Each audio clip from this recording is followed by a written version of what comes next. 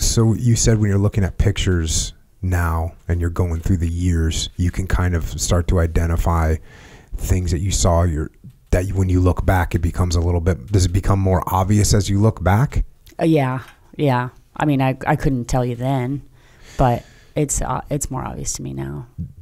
This might be a dumb question, but do you think that has to do with the fact that we don't get taught anything about this kind of stuff? We meaning, and maybe it's more prevalent now, but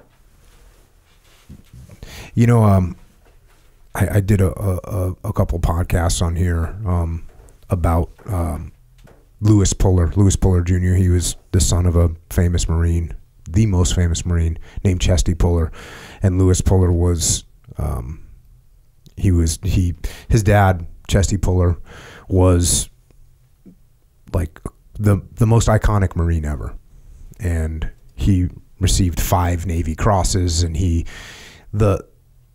here's a good way to describe how iconic he is. The Marine Corps has a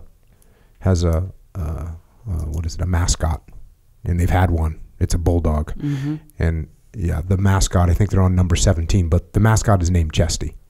And at boot camp, they sing "Good Night, Chesty," wherever you may be. That's what they do in Marine Corps boot camp. So this guy, Chesty Puller, the most iconic Marine of all time, and he had a son, and his son was not quite cut from the same cloth as his dad. You know, his dad was this kind of gruff guy, and this son was sort of a more mild guy. He wore glasses. He went to college. He was just more of a cerebral type guy, and he gets done with college, and he's not really sure what he's going to do with his life. So he decides, well, you know, my dad was in the Marine Corps, I'll go join the Marine Corps. So he goes to join the Marine Corps.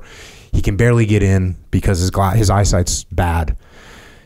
The people that are looking at his application are like, wait a second, this says Lewis Puller Jr. Are you Chesty Puller's son? He's like, yep. No, well, we can get you in. So he gets in the Marine Corps, goes through officer candidate school, goes through the basic school, and then it's 1968, so he goes to Vietnam.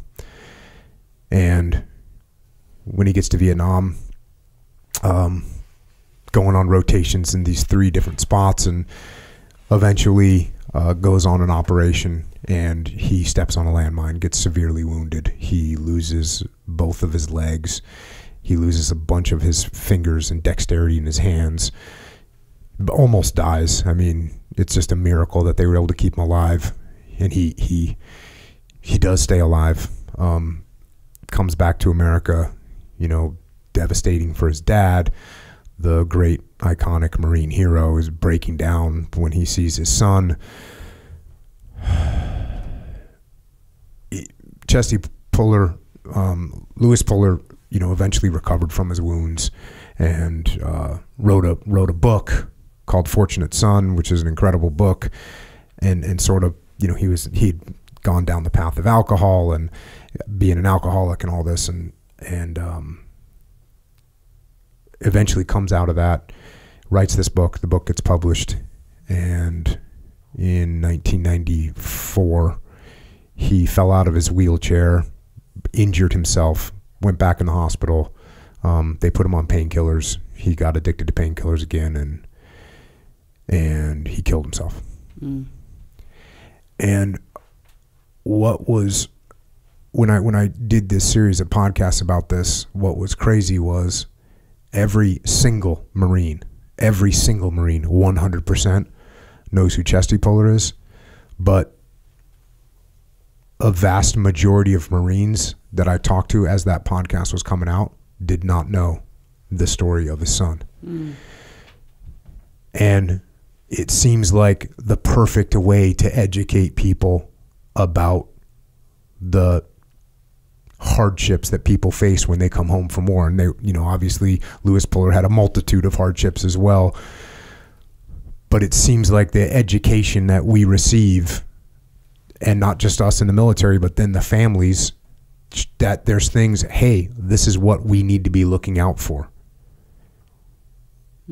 And it seems like if you now are looking back at pictures, to be able to say, man, I see this, I remember this, these are the kind of things, is this like part of the things that you're trying to share now so that people have better education about this kind of stuff?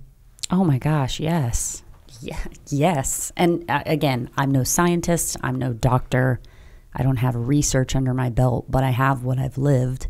And sitting in my chair, having been with this person for so long, you know, I didn't just like meet a team guy and then we got married, and that's not to bust on anybody that did, but you know, I've known him almost his entire life, and then to watch him through his career and then to lose him in this way, I didn't see all these signs and symptoms prior. I think I want to believe that if Chad thought something was wrong with him, that he was probably trying to hide it from me. I have other girlfriends, widows, whose husbands took their life, and they have said that their husbands expressed to them the struggle they were having and what they were thinking about, and, you know, their signs and symptoms, and I didn't have that. And it's not going to be the same for everybody. We're humans. We're all different. The whole biological DNA, it might express itself differently. But if we could maybe educate people a little bit more about the toll your service takes, and to know that even if you're not killed in action or killed in training, or you don't die by suicide, but you've led a very active career, you are going to be impacted, some more than others. And let's really have a conversation about what you might see, and when is it going to be when is it really a problem? Mm-hmm.